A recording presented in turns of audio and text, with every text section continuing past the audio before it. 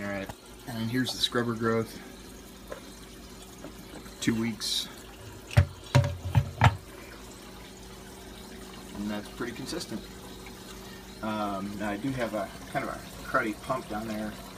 It's like a Rio Hyperflow or whatever. Not really the right pump here, so I do need to put a bigger one on here, but I'm waiting until I get a different, I have a newer version available. This is the old Rev 1. I put either a Rev 3 on here or something else. Just something that's a little bit more fail-safe than this one. So I don't want to push this one too hard since I'm only here every 2 weeks. So on to cleaning.